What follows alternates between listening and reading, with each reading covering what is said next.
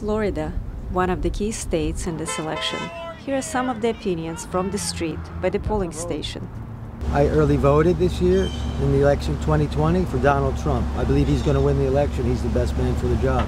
I'm praying to Jesus he wins.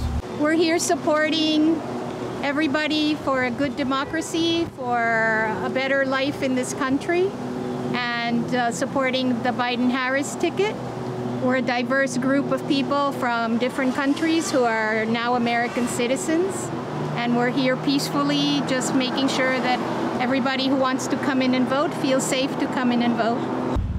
Donald Trump Jr. All right, can you please? I gotta get going. Maybe I scared people off. Okay, so I'm voting for Trump. I'm from downtown Chicago. I was never like Democrat or Republican.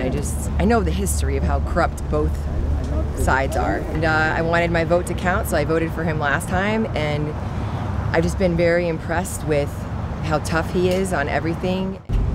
And Trump has been anti-war. And I have an extremely serious medical condition. I need insurance. Innovation is stifled when you have something like socialized insurance. I lived in Canada for 2 years, and you get what you pay for. You know, everyone from all these countries with socialized insurance, they come to the United States for treatment. And we can't have free college, because then what will your degree be worth?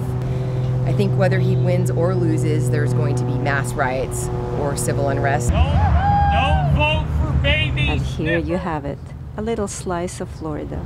Don't For vote Boca Raton, for baby I'm Jane Greaves.